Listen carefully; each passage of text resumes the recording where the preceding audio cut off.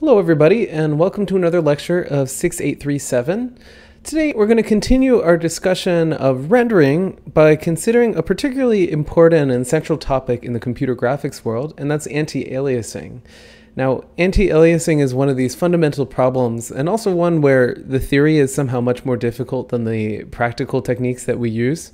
So you're going to have to bear with me today as we try and introduce this challenging topic in just one lecture of 6837. The reality is that really you should be taking an entire signal processing course to understand the ins and outs. Instead, today we're going to try and motivate some of the theory behind anti-aliasing basically pictorially rather than using heavy-duty calculus, although a little bit of calculus will appear, just to help give you guys some intuition for what the problem is and how we go about resolving it. So to motivate why we need to think about anti-aliasing, it's important to maybe realize that our lectures so far have swept a number of related artifacts under the rug. So for instance, if you guys have started working on your ray tracing assignments, you've probably noticed that you have some really strange artifacts in the image that you produce right on the edges between different objects in your rendered scene. So for example, in these regions between the balls and the background, if you were to zoom in really close, what you'd see are these staircasing artifacts right where the blue of the ball, for example, is transitioning to the black and white of the checkered floor.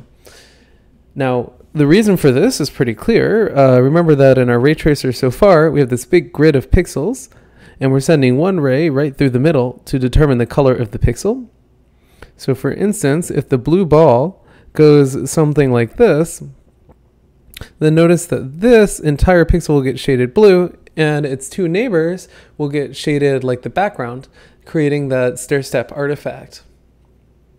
But this sampling issue is not unique to this one example. In fact, sampling issues have appeared in all kinds of different lectures that we've had in 6837. So as a second example, remember when we talked about texture minification? That is when you have a big texture image and you want to render it onto a small object in your scene, that you can run into some trouble, right? In this case, the texture contains some high frequency information. Like if you look in this image of the hand, there's all these different wrinkles, but the points where we sample pixel values are kind of far apart. And so what you end up seeing in this minified image here is basically just noise. So there's some kind of a sampling challenge going on here. Indeed, sampling challenges are all over the computer graphics universe. Another one, if you've ever played with old versions of Microsoft Paint, is this artifact called the jaggies. So if you're playing with software for drawing a two-dimensional object, like this line here, then there are different algorithms that rasterize this line. That is to figure out which pixels light up to approximate this line, even though we're on a big grid of pixels on our screen. And as you can see, I mean, at the end of the day, this line doesn't really look like a line. It looks like, you know, something that keeps moving, you know, down and to the right. And the reason for that is that we're trying to render this sharp drop off between the blue line and the white background, even though we have a finite grid of pixels. In fact, these sampling issues don't even just appear when we produce images, they also appear when we actually measure and take images into the computer using photographic equipment. So for example, many of you may have noticed a really bizarre thing that can happen when you take pictures of brick walls and other patterns that repeat themselves at a pretty high frequency along an image, which is that you get this really strange artifact which is low frequency. So for example, here is admittedly a pretty compressed photograph of a brick wall. One thing that helps us these days is that our cameras are just really high quality. And if you look at this image long enough, you'll notice that there is a particular artifact kind of going like this, which is this low frequency visual signal that you certainly wouldn't expect to see in real life if you looked at a brick wall. I don't think that this pattern is due to some strange physical artifact on the bricks, but rather it had something to do with how we took our photo. This artifact sometimes is called ringing, although it has many different names depending on what universe you're in. Now, these are all sampling artifacts due to producing and measuring images But in fact, even if we think about animation, sampling artifacts can appear in that universe as well. So as one example, take a look at one artifact that you may have seen when you're watching car commercials on TV. So oftentimes when you're filming cars are great examples of objects that move pretty quickly. And in particular, the wheels of cars spin at a very fast rate. And here's one thing that can happen, which is that when you film car wheels, probably this car wheel is only moving in one direction, but suddenly it looks like it can turn direction, change velocity, and so on. And this is a pretty common artifact, sometimes known as the wagon wheel effect. So why do you think this happens? Well, it's actually a sampling artifact. So in particular, let's stop this. Let's say that your car has wheels that rotate, at some rate, like 60 times a second or something. And meanwhile, your camera takes photographs at some other rate, like 50 times a second. Then what's going to happen? Well, every time you take a new image of the car wheel, it's going to rotate. But let's say that your camera really severely undersamples. So like your wheels rotate at 60 times a second and your camera only takes one image every half a second or something like that. Well, then you could be in this scenario where let's say your car wheel has some marker, like a spoke that points upward. So as the wheel rotates, this little line kind of rotates like a clock face. Then it could be that here's the first image that you take of your wheel. Then the wheel turns almost, even though it's turning forward, it turns like maybe 350 degrees. So the next time that you image it, it's all the way over here. Now, in reality, what happened is that your wheel rotated so much that the spoke ended up all the way backward. But when you take the photo, what is the effect? Well, the effect, if you at least sort of the simplest possible explanation, is that your wheel was actually rotating in the opposite direction. So this wagon wheel effect is the sort of plague that hits a lot of car commercials and action scenes in movies, and it just has to do with the relative rate between the shutter of your camera and the rate at which your wheels spin on your car. So in each one of these examples, you might ask a simple question, which is what's broken? And not to get too philosophical on you, but in some sense, what's broken is the interface between the real world and the digital. In particular, the real world in front of us, borrowing quantum physics or whatever crazy stuff is happening at a micro scale, is sort of continuous in nature, right? I can query any point x, y, and ask what is the color at that point. Now, what are we trying to do in tasks like rendering? Well, we're trying to take this continuous world and put some grid on top of it with the constraint that in every grid cell, we can choose at most one color. And discrete sensors, for example, your camera sensor, discrete displays, for example, the computer screen in front of you, all force you to make this funny decision, which is to take a continuous world and summarize it in a finite number of bits. And that's somehow what goes wrong. In fact, these aliasing artifacts aren't always unique just to camera equipment, although they certainly are exaggerated there. In fact, your eye also has a finite number of sensors inside of it, like rods and cones. We'll talk more about that later in this course. And sometimes these artifacts are actually due to just the anatomy of your eye rather than anything else. So here's a more succinct way to describe what's broken. Let's say that I'm trying to render a 5x5 image of this very complicated scene. The question that I should ask each of you guys is, if we continue in our course's analogy of thinking of rendering like holding a screen door in front of my eye and filling in the color of each pixel, what colors should be in each pixel of this image? Like, for example, this pixel in the upper left, it contains black, white, yellow, red, and we have to summarize all of these different colors with one single RGB. And So what can happen and what causes these aliasing artifacts is the fact that we're undersampling the real world, and if we don't do this in a really careful way, we can end up with some undesirable low and high frequency effects. So here's going to be our strategy for today. We're going to use mathematical and perceptual tricks to compensate for sampling. Now, in particular, sampling problems often are known as aliasing. Another word for, alias is ghost. So you're sort of seeing these ghost things like the moire artifacts in that photograph of the brick wall. And there's only so much we can do to combat this. I mean, in some sense, at the end of the day, we're forced to work with this finite pixel grid, and we simply can't capture the whole real world. So what we're going to do is try and get the best approximation possible of the real world on our finite grid. That's what we'll be able to do with the mathematical side of our story. And then we're going to try and understand a little bit about what your eye sees and what your eye doesn't see in order to figure out what detail we really do need to capture in that grid and what information we can throw away. And so this is a pretty typical story in the computer graphics universe. We have one foot in mathematics and algorithms and computer science, trying to build efficient techniques that produce as realistic displays as possible. But then we have another foot in human perception to understand if we only have so much computational time and we only have so many pixels in a grid, what parts of a scene are going to be the most important for your eye to see in order to get a realistic result in your graphics system.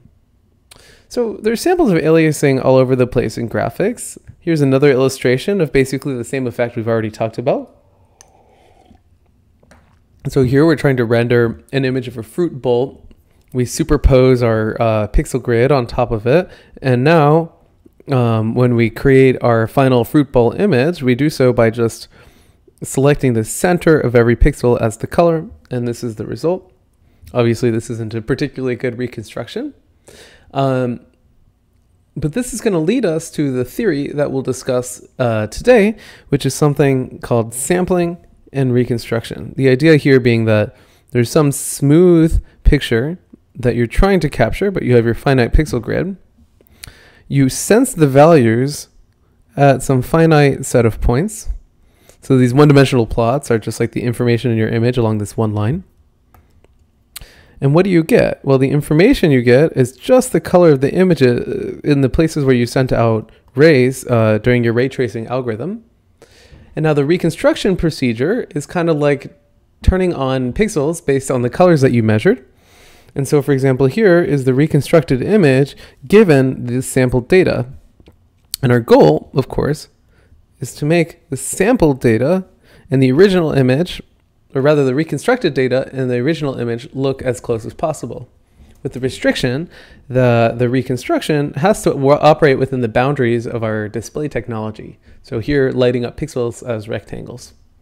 And so if we don't handle this correctly, we can have artifacts like jagged boundaries, right? These jaggies that we've referred to a number of times already. But we can also end up with really unfortunate artifacts that can really affect the way that we see a scene. So here's kind of an evil scene to render. So here we've got a bunch of little triangles. And notice what goes on. This scene is pretty much left-right symmetric up to the shift between these two triangles here. But because of the way the scene is laid out, what happens? Well, if you focus on this pixel right here, notice that the center of this pixel is ever so slightly above the yellow triangle, so the entire pixel turns black when you render it. Now, this rendered black pixel is essentially shading in this entire region, even though the reality is that a very large piece of that region is actually yellow in the original image. Now, in this particular case, notice that this made for a really poor image for a lot of different reasons. I mean, the original input was symmetric. The output looks basically random. Now, aliasing also appears due to foreshortening and perspective effects. So, for instance, this checkerboard looks okay when it's close to the camera because the checkers are kind of big. But then, as the checkers move farther away from your camera, in effect, they get smaller, and that's where you start to see these moire patterns, which is just the same thing as what we were seeing in the photograph of the brick wall. Now, here's the thing. These weird patterns, from a Fourier perspective, we're going to see that they're sort of inevitable. But from a rendering perspective, this is really, really, really bad, because it's not even just that your computer screen isn't dense enough to resolve the detail in this area of the scene. That's certainly true, regardless of what color you put there. But the fact that your eye actually perceives an interesting pattern which shouldn't be on the image is the really unfortunate artifact, because your eye is drawn to this interesting thing, which in reality isn't what you intended to render. And of course, this effect shows up in photographs too. So these days, probably even your iPhone camera does a relatively good job capturing detailed scenes. So you'd be hard pressed to find a patterned enough object to get this effect. But one place where you might see it is when you look at the thumbnails of the photographs that you take, where they're like scaled down so you can see a bunch of them all at once. So for example, here we have a photograph of a building, and when it was down-resed for the thumbnail, you can see this crazy moire pattern showed up here. So this is some kind of a philosophical problem. The physical world is continuous, but software and displays and sensors are all discrete. So if I'm allowed to wax poetic for a second, in some sense, graphics is a really unique universe because it's all about translating these continuous problems into discrete ones. And this is something we've done over and over and over again in this course. For example, when we solved ordinary differential equations for physically based animation, we had to discretize time. In global illumination and rendering and so on, we're going to have these different sampling techniques. We use meshes, which are essentially discrete approximations of smooth surfaces. And in all of these cases, getting a really careful mathematical understanding is going to be really critical to understanding what's going on. Now, to get started with our discussion here, another thing that we often philosophize about in computer graphics is exactly what a pixel is. Now, the reality is that we all use this term informally, and probably if you speak with different engineers in different areas, for example, people that make displays or make cameras as opposed to people that are doing signal processing and computational photography, we all have a slightly different idea of exactly what a pixel is. But one of the sort of agreed upon philosophies that I think many people in graphics use is that a pixel is not a box, it's not a disk, or like a tiny light bulb. And the reason that I say that is, of course, if I send the same JPEG image to 10 different displays, they all might display it in a slightly different way, right? If I put it on the Microsoft Surface that I have in front of me, then I'll be using an LCD screen. I could also send it to my favorite football stadium with one of those giant displays with light bulbs, and then suddenly your pixels probably would have some space in between them. So in most of the theoretical models that try to predict and explain aliasing artifacts and tell you how you could get rid of them, rather than thinking of a pixel as a box or a tiny light, we think of a pixel as this more abstract object. We think of it as a sample. In particular, what that means is it's one measurement or one expression of a value of a function at just one location. It's kind of similar to that picture that we were looking at before of the bowl of grapes. You know, the pixel here is just the value of this image at these little yellow points. And so we're not going to try and accompany that with a particular display technology. So because of this, there's some things that are corollaries that we can keep in mind. A pixel doesn't have a dimension or an area. It can't be seen. This one is a little bit tricky to think about. But we're going to think of a display technology as taking this pixel value and then doing something to it to put it on a finite area to display it. But it does have a coordinate and it has a value. So this procedure of generating pixel values is sometimes called sampling. And this is the idea of mapping a continuous function to a discrete one. That is, you have a function, for example, f of x, and now we're only going to get to know the values of f of x at some finite set of values x rather than every possible one. Now, it's important to distinguish sampling from a different discretization artifact that also appears in graphics, but is a little bit less important and one that we're not going to focus on today, and that's quantization. Now, in quantization, we're mapping continuous variables to discrete ones. Now, these definitions sound almost the same. So let me show you an image that hopefully will help you understand the difference. So here's some continuous function f of x, right? So at every different x value, you have a different y value, which is the value of f of x at that point x. So in the sampling procedure, which is what we're going to focus on today, what we'll do is we'll choose a finite set of x values. And at each of these x values, we're going to measure the value f of x of our function. You can think of that as kind of like the height over a point. What does that mean? That means that we don't get to know the value of our function f of x everywhere. We only get to know it at this finite set of x values. So as an example, if you think about the ray tracing algorithm, every time we send out a ray from our camera into the real world and ask for its color, that's kind of like gathering one more sample of this continuous, but well, not necessarily continuous, but very complicated function, which is the color at a single point x comma y. Now, to distinguish sampling from quantization, if you take a numerical analysis course, you will focus quite a bit on quantization.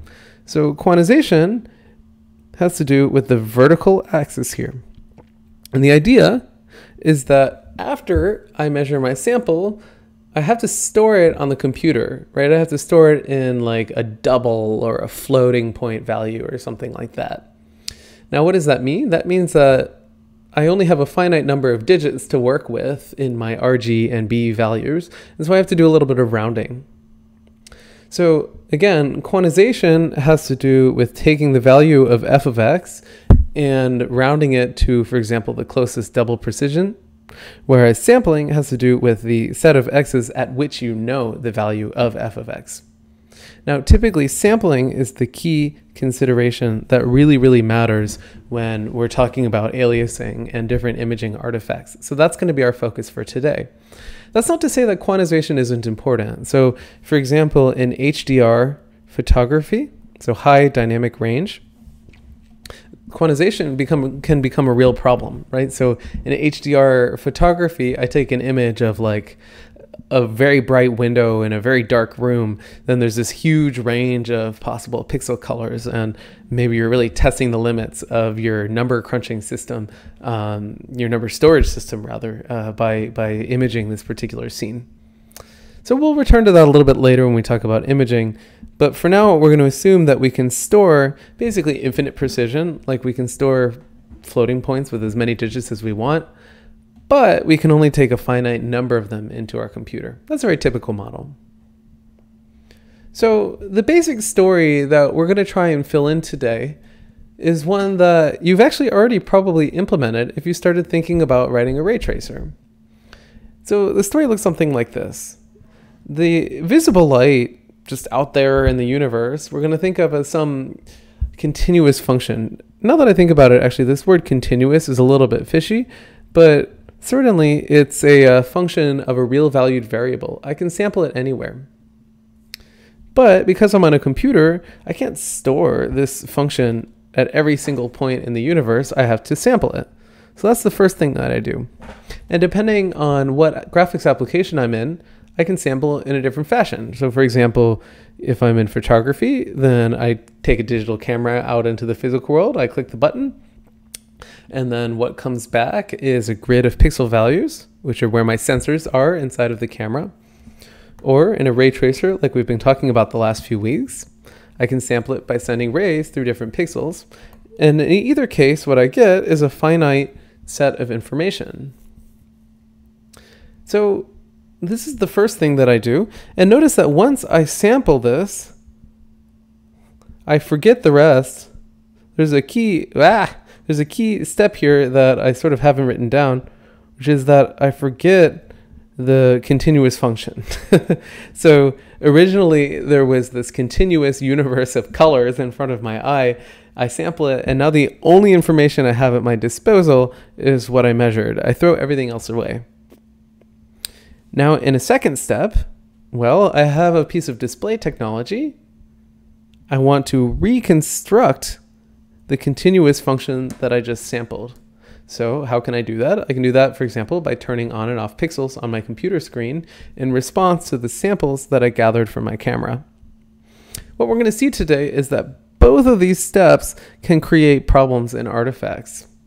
Sometimes these are called pre-aliasing and post-aliasing. I wouldn't get too hung up on these two terms, but essentially one of them are bugs in your image that are caused by, for example, undersampling, and the other is bugs in your image caused by reconstruction and display in a poor fashion. So the main issue, and the thing that we want to kind of overcome, but in some sense we can't, is the challenge of undersampling. Now, the basic issue is that oftentimes we have these super high frequency details that we'd love to capture in our rendered image, but our pixels are just too far apart to sample this kind of thing. And in the worst case, what you can end up with is some really strange artifacts. So for example, on the left here, what we see is a very high frequency function like sine or cosine wiggling up and down, but we've sampled it at a low rate. So we would call this grid undersampled. So take a look. The red values are the samples that we obtain when we carry out our sampling procedure. And one thing that you might notice is that actually if you undersample a high frequency function, the simplest explanation for the samples that you gathered might actually be a low frequency function. And this phenomenon, known as aliasing, is exactly like that moire pattern that we saw on the side of the brick building. Now, I think this lecture ends up being pretty close to Halloween, and that's perfect because, of course, essentially what ends up happening when you undersample is that when you render, you see some weird alias or ghost of the original high frequency signal that you wanted to display. It's all very spooky, this theory. So what's the solution here? What do we do to essentially try to approximate or display high frequency patterns when our computer screen only has so much, so many pixels? Well, we don't have too many options, but essentially the big takeaway from today's lecture is that your options are to oversample or blur things out. That essentially maybe, for example, undersampling a checkerboard and getting a random pattern of black and white pixels is less preferable to blurring and just getting one gray region. And sure, neither one of those is a checkerboard, but at least we're not seeing these low frequency artifacts that are appearing by accident. And indeed, that's basically the trick in all kinds of different areas. So in audio processing, you can have sampling artifacts, and some people will apply low pass filters to kind of get rid of some of the noise that'll appear otherwise. In ray tracing and rasterization, we'll see that multiple rays per pixel can really help. And in textures, we'll use an analogous technique by creating mipmaps and similar structures. Now, if we want to add detail of this to this story, what you really need, unfortunately for all of you, is some pretty serious math. This is very serious. And really, the sophistication needed to understand this is more than we can squeeze into one lecture. But unfortunately for you guys, your instructor does happen to be on the mathematical side. So we're going to attempt to give a little bit of a pictorial version of the sampling and reconstruction story, just so that you guys have some intuition for what electrical engineers are talking about when they talk about anti-aliasing and related techniques. So let's get started with that. Before we do, so you can see here's our beginning math tag here. I should warn you guys that this is the opposite of a rigorous lecture. Sadly, as much as I would love to go to the blackboard and derive all of the equations that are necessary, A, we don't have time, and B, I don't have a blackboard. So today we're going to do the best that we can to give you some idea of what's going on. So feel free to ask lots of questions as this is happening, and post even more on Piazza after the lecture is over. So here's going to be our basic model. Rather than talking about images, which are just two-dimensional functions like f of x comma y, just for simplicity today, we're going to talk about one-dimensional signals, which are just y equals f of x. It turns out that basically the same considerations apply in 2D, there's just a little more notation. So this is our model, is that we have some function y equals f of x, and x is our continuous variable, right? Meaning that we can essentially sample any x value and get a y value out. So now let's see if we can tell our whole sampling and reconstruction story in a slightly more mathematical fashion. So the first thing that we're going to do to our function f of x, remember here's x, here's f of x, is sample it. That is, we need to go out into the world and take some measurements of the function f of x at a finite, discrete set of points. So what can we do? You know, maybe we choose some points along the x-axis here, and we're just going to measure the y value at these different places. And this is going to be our analog of ray tracing, right? So each one of these x values that we've chosen is like sending out a ray, and then when we measure the f of x value, what we get back is the color at that location in our sort of continuum image. Through the magic of PowerPoint, here's a nicer version of what this looks like. Mathematically, we can think of this, so if the green function here is f of x, we can think of these little arrows that I've drawn as f of x times some impulse train function of x, which you can think of as a function that's just 0 in all the spaces in between the samples, and then 1, or technically it's a delta function if you're familiar with that language, at the sampling locations. So in other words, what happens when we sample is we throw away that green curve, and all we're left with are the heights of these red arrows, right? We sent out a finite set of rays during our ray tracing procedure, and these are the colors that came back. Now, what's the basic challenge here? Well, we have no idea what's going on between these samples, right? It could be that, you know, our function is extremely complicated in between each one of these things, but this is the information we chose to measure, so this is the information we have. So that's our sampling procedure. What comes next? Well, the next thing we have to do is reconstruct.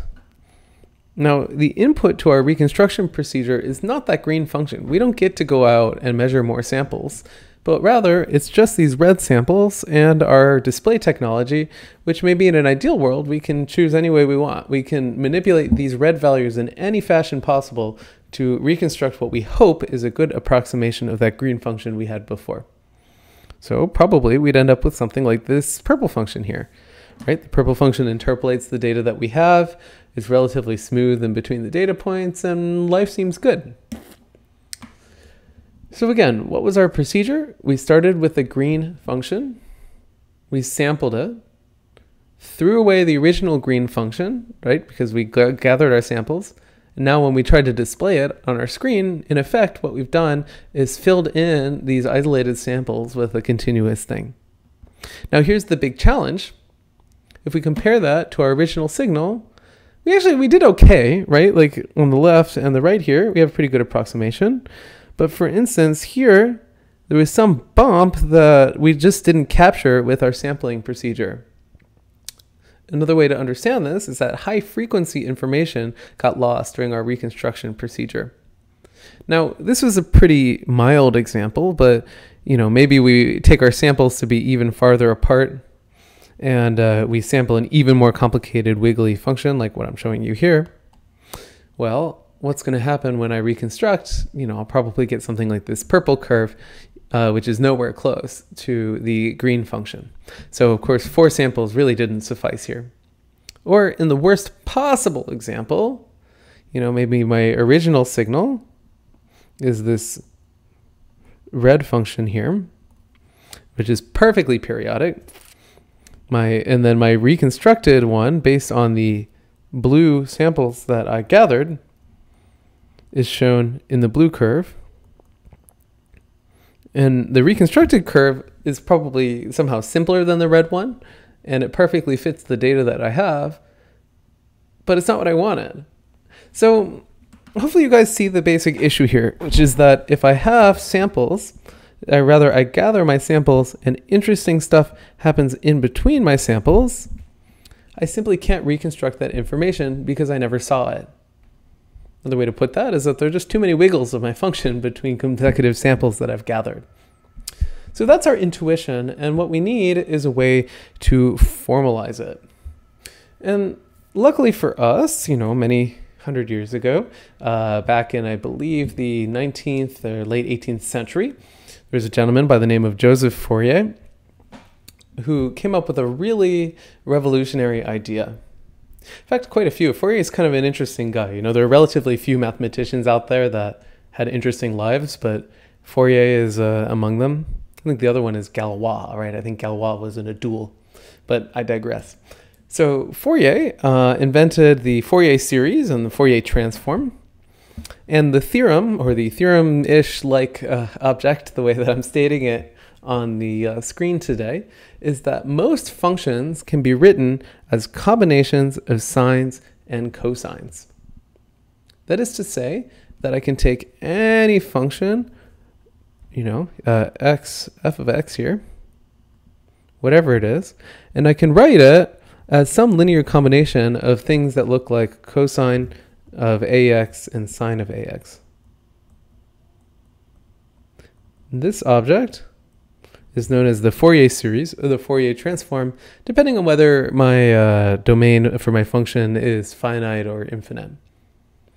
So if you take a signal processing course, you'll spend a huge amount of time talking about Fourier analysis, and I get to essentially explain it to you all pictorially today.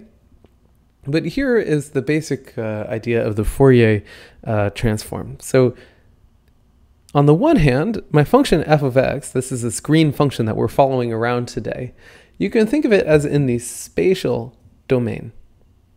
What does that mean? Well, this variable x here is a spatial variable, meaning that it essentially represents a location. Now the Fourier transform takes functions and maps them to new functions. That's this big F symbol here. And these new functions are a function of frequency. Frequency is this input variable xi that you see here. Okay, so essentially what the Fourier transform of a function f of x is saying is that if I construct a particular function sine of xi x, the question is how much of this oscillatory function exists inside of f of x. We're going to talk a little bit more about exactly how that's measured in just a few minutes here. So the thing to notice for now is as xi gets bigger, sine of xi x wiggles faster as a function of x, right? The bigger xi is, the faster this function oscillates. So the way I can understand the Fourier transform is to say that at different values of xi, we can understand different scales of what's going on in my function f of x. So for example, what do we see? We see that f has some low frequency content, so there's some part of f that changes pretty slowly along the image. There's also maybe some high frequency wiggling going on in f, most likely caused by maybe that little artifact there. So to get a better feel for how the Fourier transform works, let's actually look at some two-dimensional examples. So here's a pretty typical visualization. This is a photograph on the left-hand side. I shamelessly have borrowed it from another graphics course at Stanford. This is a very famous graphics researcher by the name of Pat Hanrahan. So here we see Pat in the spatial domain. And on the right-hand side, we see Pat in the frequency domain. So the origin here is going to be the zero frequency. And as I move out, I can think of this as the frequency in x and the frequency in y. So here, because we're in two-dimensional world, we have xi1 and xi2, and we can think of the amount of white here as telling you how much of this function, like this photograph, has a component that looks like a function that's kind of like cosine of xi 1 x plus xi 2y.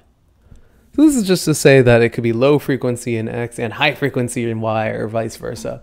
Again, the details here don't matter a ton, but we're going to do a few experiments where we take Pat, we take his Fourier transform, we edit it somehow, and then we invert the Fourier transform and see what happens to the original image. So here's an example. So here I took the original Fourier transform and I just zeroed out all the values close to 0. So remember what that means. That means that I've removed the low frequency information, like the stuff that changes slowly along the image, and just left behind the high frequency information. So if we take a look at Pat, notice that essentially what's left over are the sharp edges in the image, which makes sense because those are extremely high frequency changes. Conversely, if I erase everything except the inner part of the Fourier transform, this is sometimes known as a low pass filter because you're essentially keeping the low frequencies and throwing away the high ones. Then what do I end up with? I end up with a blurred out version of Pat. And the reason is that all the high frequency things like edges have been erased. Now, if you want to see some really funky stuff, you could do something like a band pass filter, which just keeps frequencies in a particular interval, right? So big frequencies are gone and small frequencies are gone as well. And now you can see that there's somehow a spatial scale that is preferred by this frequency, which isn't too small or too big. I would say this third image is not super informative, but the first two are. That notice when I keep only high frequencies, I see lots of very sharp wiggly stuff. When I keep only low frequencies, I just see a blurred out version of my image. Okay, so let's talk about the math of the Fourier transform a little bit.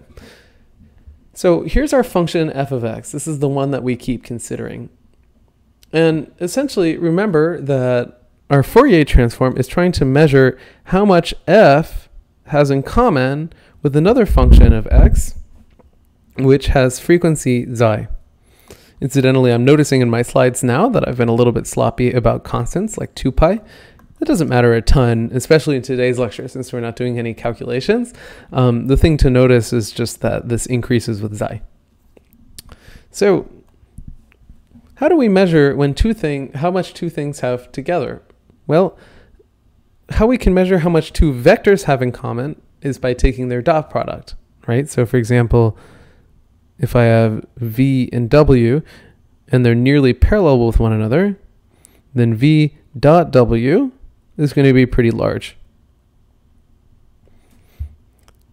Conversely, if v and w are basically perpendicular or orthogonal to one another, well, then their dot product v dot w is going to be small, or at least close to 0. I'm not going to worry about the absolute value here. So dot products are some very coarse way of measuring how much two things have in common, right? These two vectors on the left have a lot in common. These two vectors on the right have very little in common. So it turns out the Fourier transform uses exactly this brain-dead measurement, but instead of doing it on vectors, it does that on functions. So remember that we have our function f of x. We have this sort of canonical periodic thing, which is like sine of 2 pi xi. Xi is one of these Greek letters that nobody can actually write x. Notice that if xi gets bigger, the wave compresses here. So if I want to measure how much these two things have in common, I can just take their dot product. In particular, at every x value, I can multiply the values of these two functions, just like a dot product, and then sum them all together. But of course, now there's a lot of x values, so rather than multiply and sum, we take the integral. So here's the definition of the Fourier transform. I've written it in two different ways. Now, this is a little bit hard to parse, so let's see if we can read this right. Here's a way to understand this. F is a function in the spatial domain, right? This is really a function f of x. Now, the thing about the Fourier transform, it is a map that takes functions to other functions. This is where things are a little confusing. So I would kind of parenthesize the expression this way. So this whole thing is some function of xi. So if you don't like this, you can think of it as g of xi or something like that, and just call that the Fourier transform. And what is the definition? Well, essentially, all we're going to do is say, well, xi is some fixed frequency. We want to know how much of that frequency is hiding inside of f. So what do? We just take the dot product between f and that frequency. Now, there's a tiny detail here, which is that there are two different functions that can have the same frequency xi, and that's cosine and sine, right? Whether you start at 0 or 1. So Fourier has just a sneaky mathematical sleight of hand. It's not actually particularly important for the theory, but you might as well know, which is to hide the cosine in the real part of the Fourier transform and the sine in the imaginary part. So if you just looked at the real part of the Fourier transform, it would be the dot product between the function f of x and the function cosine of 2 pi xi x. And if I look at just the imaginary part, then it would be the dot product of f of x and the function sine of 2 pi x xi. So the idea here is that the Fourier transform is a function of xi. For each value of xi, I get a different integral here. And just for some compact notation, if you remember, I think it's the Euler formula here. I was confused with the Euler characteristic. The cosine plus I sine is the same as e to the I whatever. And so that's all that's going on in the Fourier transform. Again, I can't emphasize enough how brain dead the Fourier transform is. It's just saying like, okay, if I want to know how much f of x has in common with like cosine of 7x, then all I'm going to do is take the dot product between these two things. That's it. Okay, so hopefully now you have some intuition for what the Fourier transform is doing. And now we can return to our sampling and reconstruction story. So rather than our complicated function f of x, let's actually try a simpler function f of x. So here is this green thing, kind of looks like a bell curve. And this is in the spatial domain at the top. And at the bottom, we're looking at the Fourier, or the frequency domain.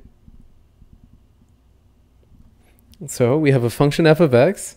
We have a new function. We can think of it like g of xi, or if we want to be fancy pants about it, then we can think of it as the Fourier transform of f evaluated at xi. And let's say that we sample this function f of x. So in other words, we gather the value of f of x at some evenly spaced points. I've obviously done a pretty poor job of evenly spacing in my drawing here. The question is, remember that when we sample, that's kind of like multiplying by an impulse train. So in other words, we're replacing f of x with some new function, which is like only measured at these values and then 0 in between. So it's like one little blip and then nothing, and then another little blip and then nothing. The question is, what is the Fourier transform of that sampled object? Now I'm going to show it to you kind of like we did an experiment, and then we're going to go back and explain what had happened. So I'm going to sample my function f of x, and here's the Fourier transform that I get. It's actually a function with a bunch of little bumps in it that kind of look like I took my old Fourier transform, which is down here, and I just repeated it a bunch of times and summed them all together. So let's say I did that experiment in MATLAB, and I'm trying to understand like, well, what the heck? Why do I see this weird repeated pattern when I sample my function f of x? One thing I might do to get a better understanding is see what happens when I add more samples. So I take these red arrows and I gather them closer together. Let's do that. Now, what we'll see in our Fourier transform is that there's still a periodic pattern, but the pieces are farther apart. Now, what's going on here? Essentially, the intuition that you should have when you see these repeated things here, remember this is like low frequency, which makes sense because our original function f of x, this is a very low frequency function, right? We can see that because it's not really wiggling particularly quickly. There's not like a whole lot of spatial variation. But then when we sampled it, somehow we introduced higher frequency information, than was there before. So the question of what's going on is an important one. And one way to understand it is this. If we take a look at our samples, there are a lot of different ways to explain what's going on from a frequency perspective. One is a very simple function, which just interpolates from one to the next. Another is a function that oscillates one time. Another is a function that oscillates two times. I'm very bad at drawing, and so on. And that's what you're seeing here, that essentially there are many different ways to explain our samples here. One of them is some low frequency function that jumps right from one sample to the next. Another is maybe a slightly higher frequency function that has a dip in between those two samples, and so on. And so as we move farther and farther out, the basic point here is that there's no distinguishing between those different cases, because between our samples, we don't have any information. Now, obviously, this is sort of a spiritual explanation. You guys should all go home and do lots of integrals to check that this is what works out in practice. But essentially, the point here is that if I only have samples at the beginning and end of some interval, there are many frequencies that I could fit in between those two things that I wouldn't be able to see. Now this diagram's a little bit messy. Here's another one. So here we see an interval like a function f of x where I've just drawn two samples at 0 and 1 respectively and shown all of the different ways that I could interpolate between these things with cosines and sines. And you can see that as we move down, these become higher and higher frequencies. Now, this is an artifact typically, which is to say that when we undersample, maybe we're explaining things with low frequency, whereas really there's high frequency information. There are other cases where we might want to sample and actually just keep the high frequency information. This is kind of fun. So it turns out that computer graphics people aren't the only people that use these sorts of phenomena in different ways. So another great example is vibration of a string and audio. So your instructor happens to be a cellist, so I have a lot of personal experience with this kind of thing. So if you think of there being some giant cello sitting on top of this string here, right, there's your cello. You know, maybe there's the neck, looks more like a viola da gamba or something. Then essentially when I pluck that string of my cello sitting right over there, all of these different vibrations happen all at one time, right? Because the ends of the strings are pinned, but beyond those 2 points, our string is allowed to freely vibrate. In fact, one of the cool things that you can do on a string instrument is actually reveal these different vibration patterns. So for example, let's say that I place my finger very gently right at the middle of the string. Well, in effect, that says that I'm not going to allow this particular vibration because my finger got in the way. Or similarly here, I can't have this vibration, but I can have other ones that happen to have a node or a 0 right where I put my finger. So what does this effectively do? It filters out the low frequency, right? This is the lowest frequency, and just gives as a result the higher frequency information. And it turns out that musicians actually use this particular artifact. So if you guys are ever bored and you dig through scores for violin or cello, you might see this really funny notation here. And essentially what this notation is telling you is that you clamp the string down at the bottom note, and then you gently place your finger at the top note. So in effect, you're simulating this effect. You're going to gently place your finger at this location where I've drawn the arrow, and that prevents some of the low frequencies from playing. So what do you think happens when I do that? Well, I've filtered out the low frequencies. Those correspond to low pitches on a string instrument. And what I'm left with is the high frequency information. So let's listen to what that sounds like. Hopefully this will go through on the audio.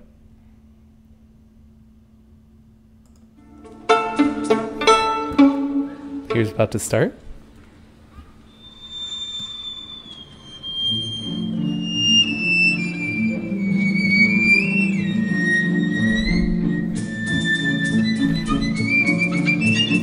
So I think we can all agree that, you know, even though, you know, violins are already kind of high-pitched, squeaky instruments, The really high pitch that you're hearing in this this Sarasate clip is due to this effect, sometimes called a false harmonic, where the violinist is in effect killing the low frequency information, filtering it out, and just playing the high frequencies by very gently placing their finger on the string. Now, computer graphics people, we have the opposite problem, which is to say we confuse frequencies, and they tend to be confused for low frequency information because that's what's left when we record our samples.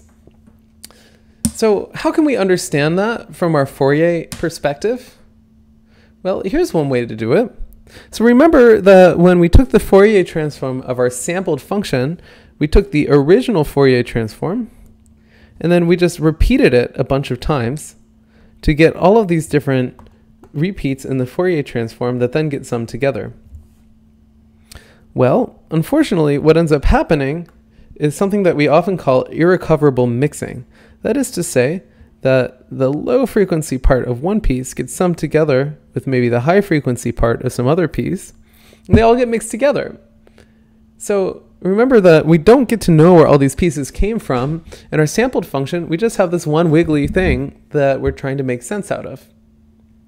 So in other words, we can confuse frequencies when they overlap. So now we're starting to get somewhere. We're starting to make some headway. In particular, we might ask, when do we not have this weird artifact? When do we not have irrecoverable mixing?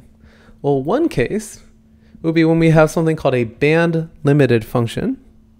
So a band-limited function is one, really wish my laptop wouldn't do that, where essentially there is no frequency content outside of some region. So intuitively, what does that mean? That means that our function can't wiggle all that quickly because all the high frequency wiggles just don't exist. That's our intuition here. This is a pretty boring, slowly moving function. Now, if you think for a second, sampling should do pretty well for functions that don't have too many high frequencies, right? Because those are the functions that you can sample and reconstruct with while being pretty confident that you didn't throw away any information in the process.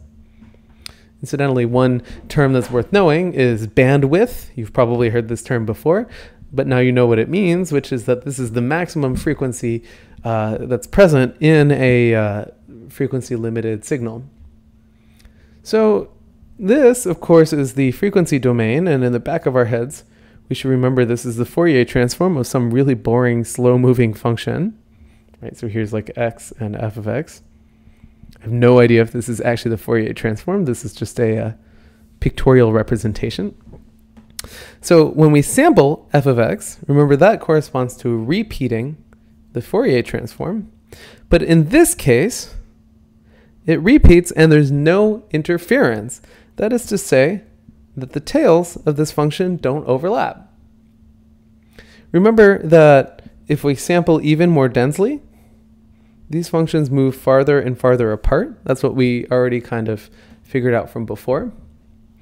So what does that mean? That means if we sample a band-limited function in a dense enough fashion, we'll eventually get to a point where all the repeats are separated from one another and they don't get mixed together at all. There's no irrecoverable mixing. Now that sampling rate is sometimes known as the Nyquist rate.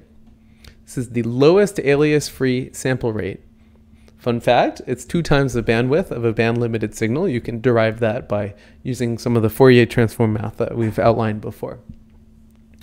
So that's our sampling process, and essentially the point here is that if we sample a band-limited function densely enough, then we actually didn't throw any information away.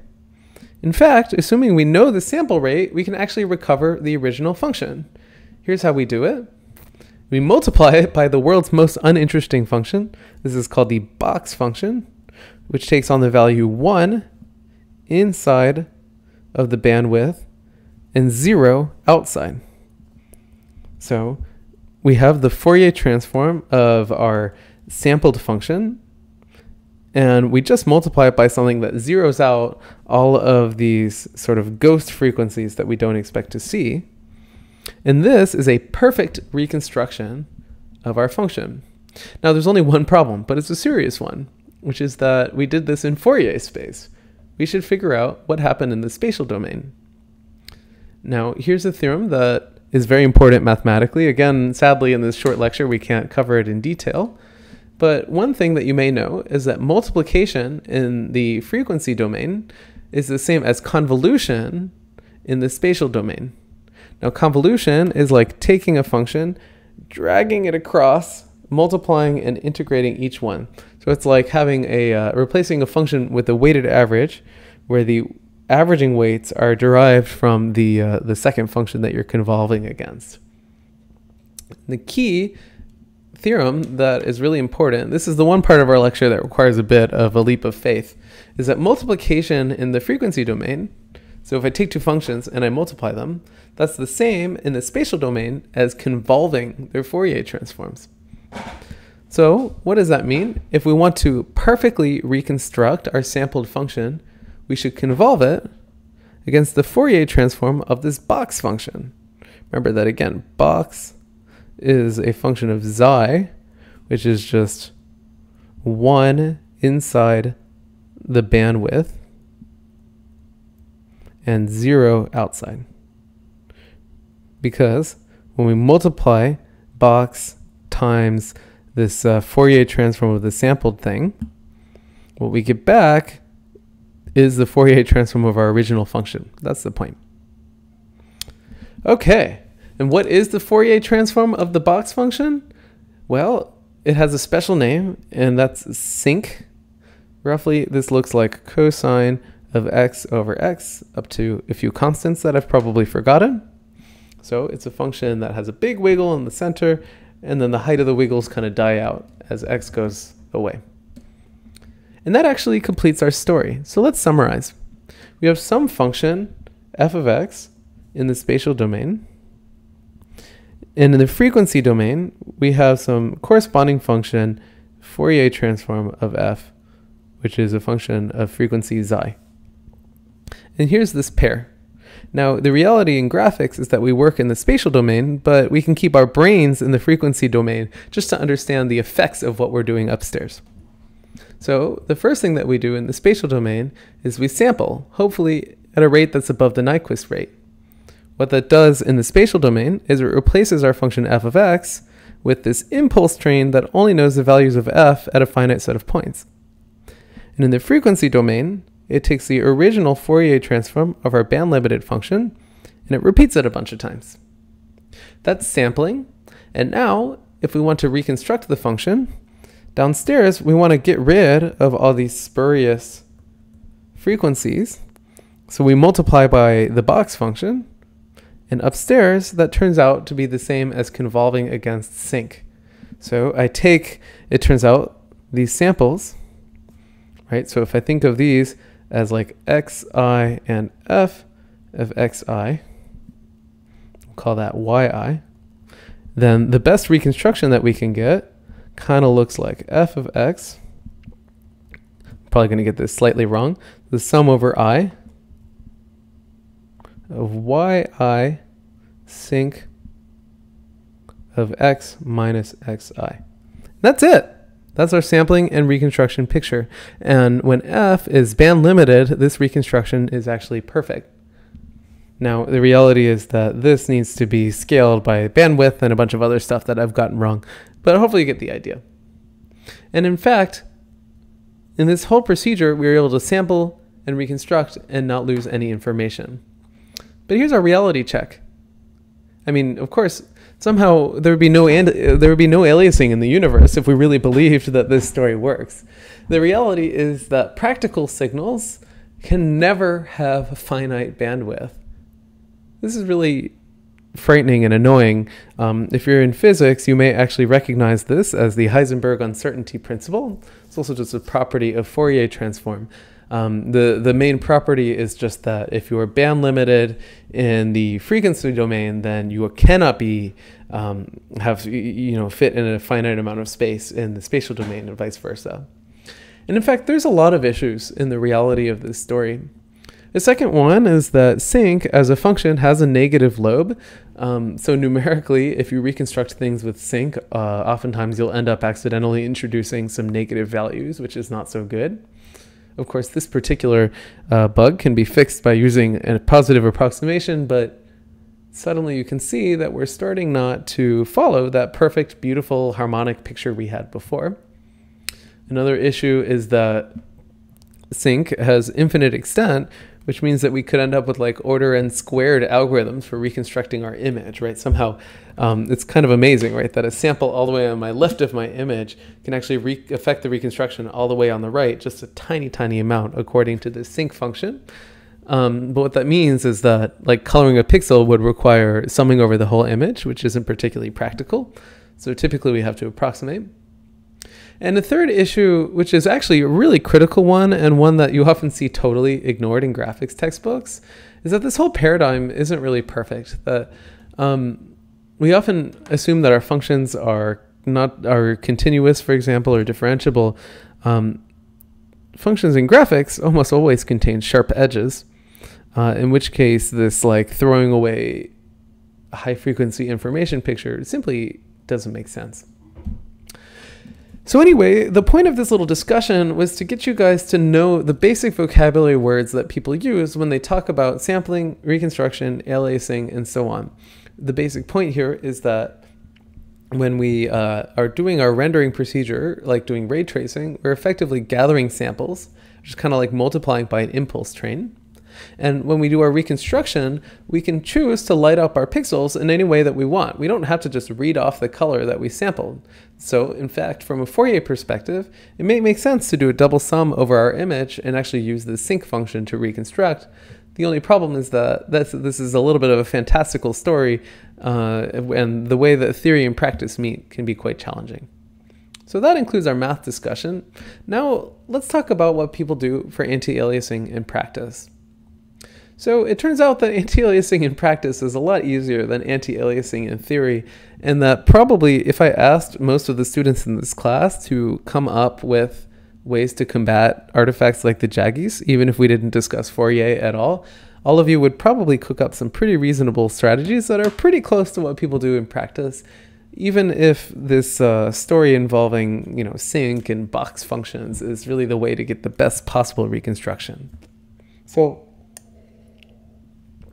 in the ray tracing setup specifically, there's a very easy way to combat this jaggy artifact, which is essentially to compute multiple color values per pixel and average. The idea here being that if I think of my pixel like a box, which probably I shouldn't, that contradicts what I said earlier in lecture, but bear with me for a moment, then if the sphere cuts through this with some fractional way, then I should somehow average the colors on the left with the colors on the right to get the final image. And so indeed, here's a very simple strategy called uniform supersampling, which all of you guys can and should implement at home, where what I'm going to do is rather than sending a single ray through the interior of my pixel, I'll send a k by k grid of rays. Here I guess k is equal to 3, and then average their colors. Notice that this is actually equivalent to rendering an image that's k times wider and k times taller and then shrinking it after the fact. These are exactly the same strategies. Now, the question is, I've gathered, in this case, these 9 samples. Should I weight them all evenly?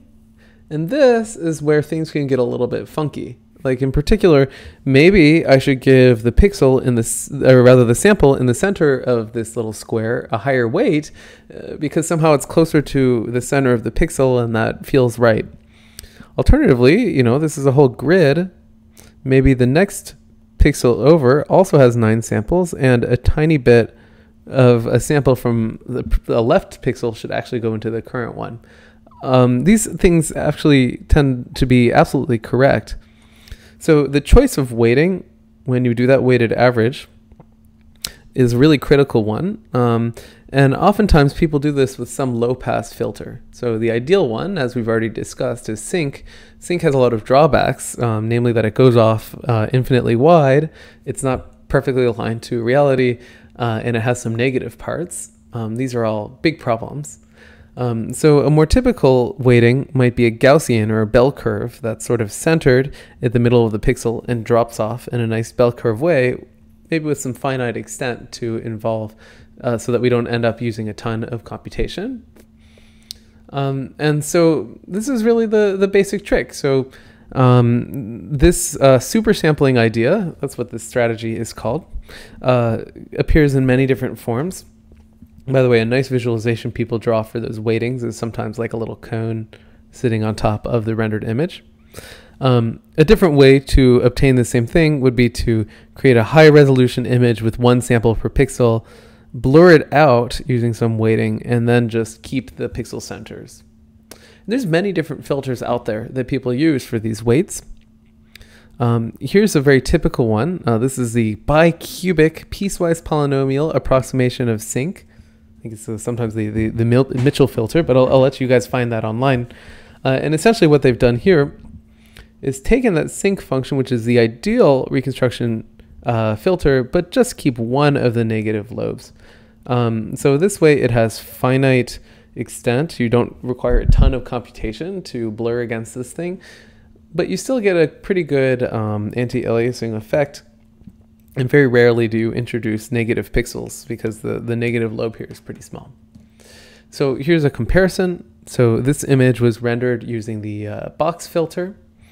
And you can see if you look closely in the background that there's still some artifacts like moire patterns here that you probably wouldn't want in your rendered image.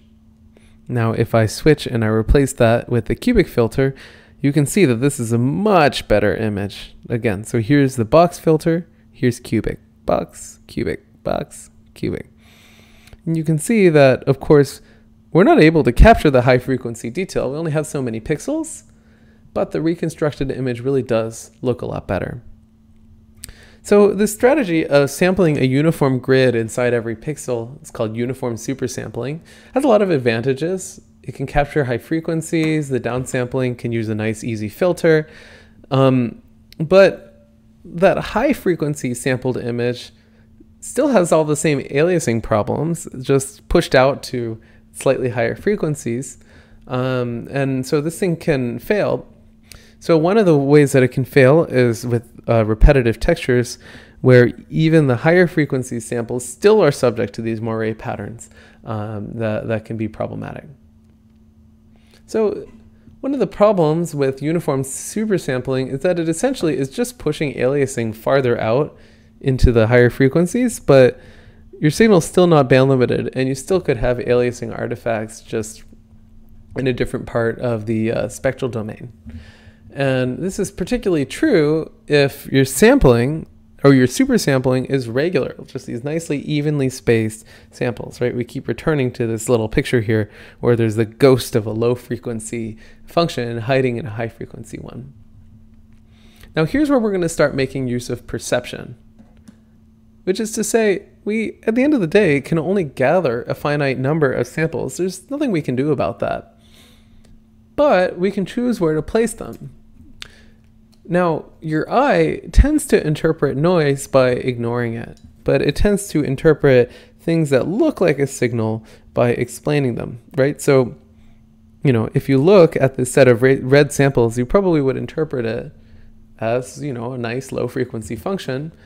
And if that's meant as an approximation of this high frequency thing, probably a better or more desirable output might be just to have a little bit of noise or wiggliness rather than to see a pattern where there isn't one. So one strategy for achieving that is something called jittering.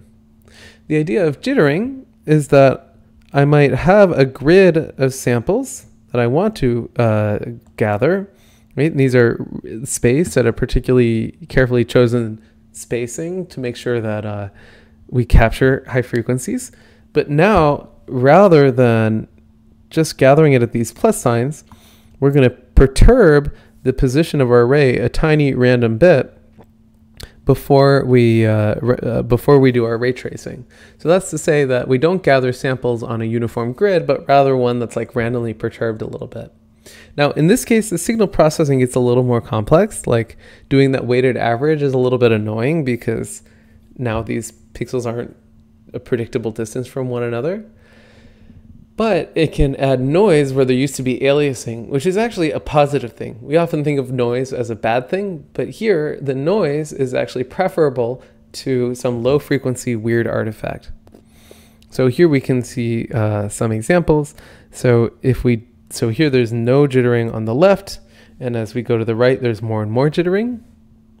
So what do we see? By the way, all of these images are low frequency or low resolution because that's where these things are the biggest problem. Notice that there's some weird artifacts in our image, like moire patterns, that are due to undersampling that can occur even if we have like 2 samples per pixel. But if we jitter, even 1 sample per pixel, you know, it doesn't look perfect in the background, right? These are all green and red pixels. But I think what you don't see is some crazy pattern hiding in the upper left that shouldn't be there. And so actually, with the same amount of computation, you can get a really nice effect. Now, these issues can become more and more challenging. So for example, here's another tricky case, which is in texture mapping.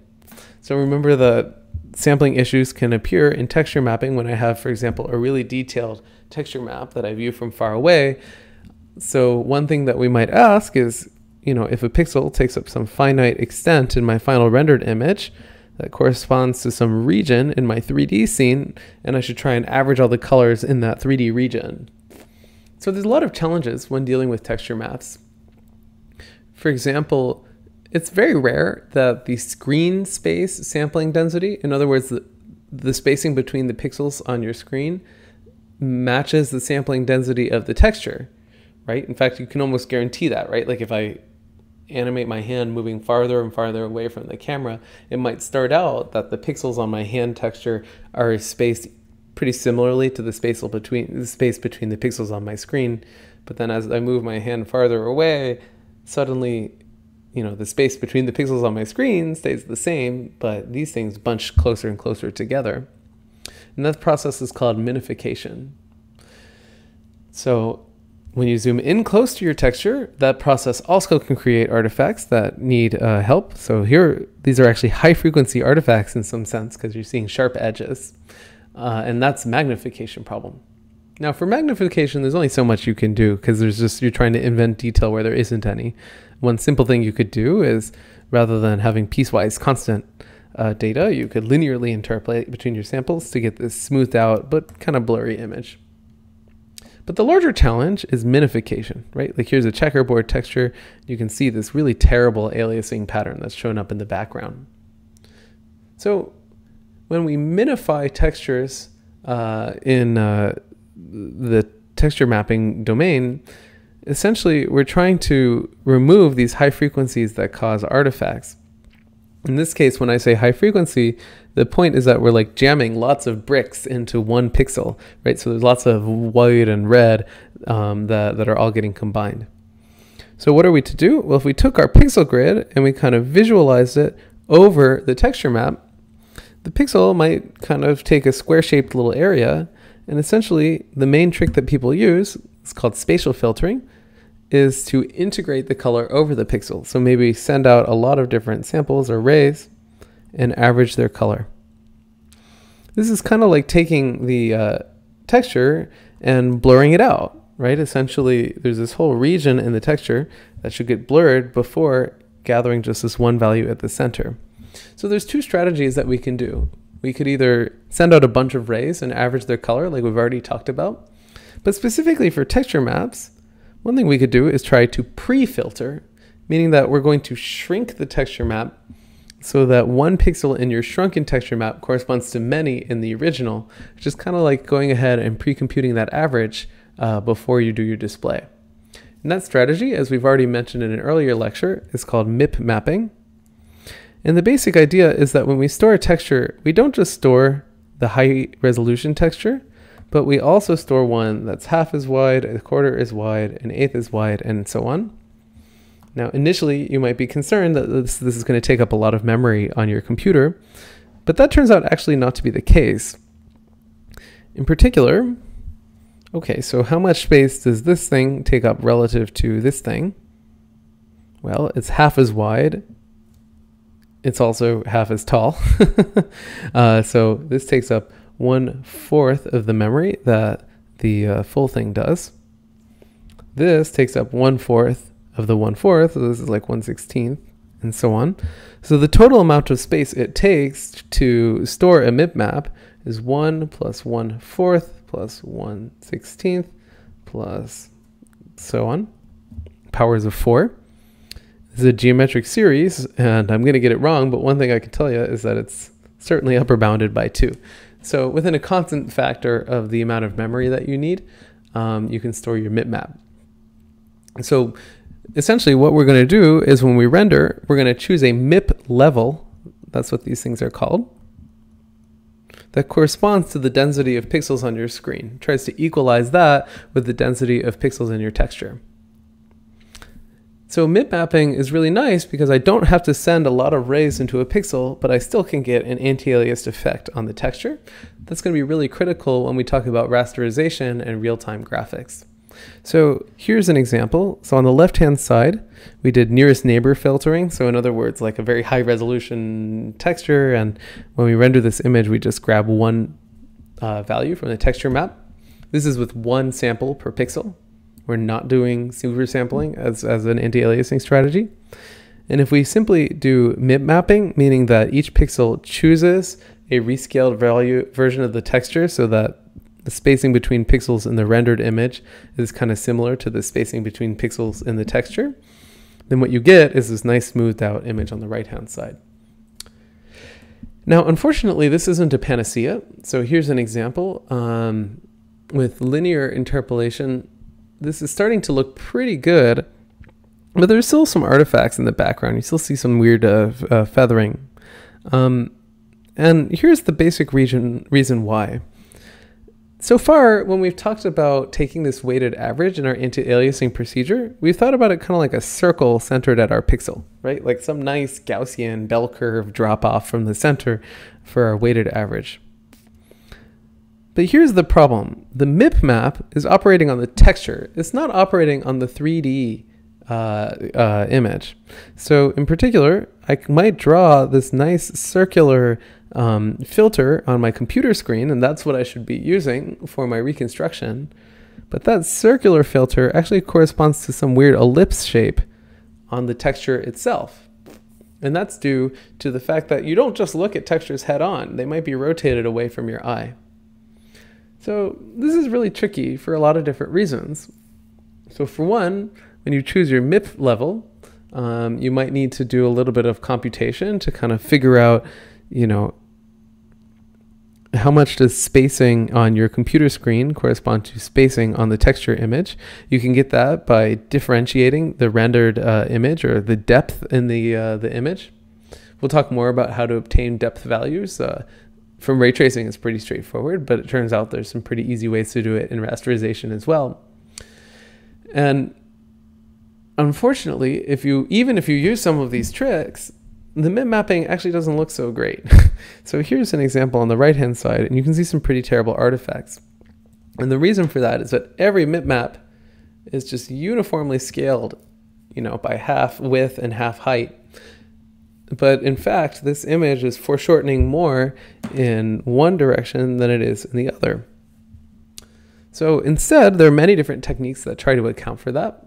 So the basic one is the elliptical weighted average, which is kind of a combination of the last couple things that we've talked about. So in the elliptical weighted average, you might store a MIP map, but then you're also going to do a little bit of super sampling. In particular, what you can do is try to figure out an ellipse on your textured image, which corresponds to a circle on your rendered image, and then maybe draw a few colors from your MIP map along the principal axis of the ellipse and weight them together. So in other words, I'm going to try and account for the fact that a circle on my computer screen looks like an ellipse in the rendered along the texture. So here's a comparison between the elliptical weighted average on the left and trilinear MIP mapping on the right. And you can see, especially in the background region, that the elliptical weighted average looks much, much better. And this is essentially because it's accounting for the fact that there's foreshortening in one dimension more than the other. So anyway, this is mostly an advanced topic. These are just Googleable search terms that you can read about later. They're fun things to implement and to think about. The basic point here is that anti-aliasing is really subtle and it's hard to get right. And people have put thoughts into the most minute of details of how to choose the color of a pixel. In fact, as one final example of that, a really critical example of anti-aliasing occurs when you're rendering fonts. Why? Well, fonts on your computer screen, each of the letters takes up a very small amount of space, so you really don't have that many pixels to work with. And fonts tend to contain, ligatures and all of these little small markings that can be hard to capture on a pretty small pixel grid. So people do all kinds of tricks to improve aliasing in font display. And one of the really nice tricks that I think is one of my favorite ideas in the graphics universe, because it just combines everything we've talked about, is even to use a trick called subpixel rendering. You might have seen that referred to on your computer as clear type. And the basic idea is that if you have knowledge of how your computer screen works, many computer screens are actually laid out, something like the image in the middle here, where you have this pattern of red, green, and blue pixels. Now, in everything we've done so far in 6837, we've stored red, green, and blue at the same locations, right? We just have one big grid of colors, and each pixel on our screen gets an R, a G, and a B value. But the reality is that if you can control those little circuits in your display, you can actually control the red, the green, and the blue pieces independently of one another. So how do we get around some of the frequency artifacts that we see in displaying fonts? Well, one way to reduce jaggies in fonts is to use subpixel rendering, meaning that you actually give a slightly different signal for red, green, and blue by accounting for the fact that they're slightly displaced from one another. And so you can see, for example, the comparison of these two lines. The clear type font is able to get much more detail, even if there's a slight color artifact, because they're all misaligned from each other. So as a quick recap, I know we're out of time here. Sampling and reconstruction can both lead to aliasing. Aliasing is a problem. Why is it a problem? Well, for one, it's just frustrating that our computer screen only has so many pixels. But then with moire artifacts and other things, we actually see signal where there isn't any, right? Low frequency signal appears as aliasing that isn't in the original image that we were trying to produce. We developed a theoretical framework to explain this aliasing artifact and to talk about how we might choose a filter, at least in the ideal regime where our signal was band limited. And that magic filter is this function sync, which essentially ends up taking a weighted average of even far away samples based on a function that looks like cosine of x over x. But in reality, given the infinite extent and the negative values in sync, some more practical strategies like mip-mapping and jittering can suffice even if they're not as backed by this beautiful theory. Now, this is just the tip of the iceberg. Now that people understand the basics of the Fourier theory of aliasing, sampling, and reconstruction, they often use that to inform really sophisticated display and reconstruction techniques that we won't have time to cover in 6837. This is a fun literature and one that links perception, mathematics, and a lot of other areas together. And it links back to some of the signal processing roots that we often see in the electrical engineering world. So I encourage you guys to dig into that some more. Unfortunately for us, our discussion of anti-aliasing is complete. So I'll see you next time.